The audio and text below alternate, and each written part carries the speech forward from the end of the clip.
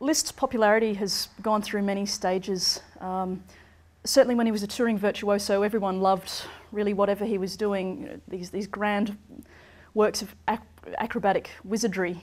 When he refocused on composition after he gave up concert performance, he was often misunderstood as a composer in his own lifetime. Certainly the Liszt sonata, which today is recognised as one of the great pinnacles of all of piano repertoire and possibly one of the greatest examples of large-scale sonata form ever. In its day it was either ridiculed or, you know, there was a heap of scorn, and even von Bülow, who was a famous conductor and critic, said that anyone who likes the Liszt sonata is beyond saving.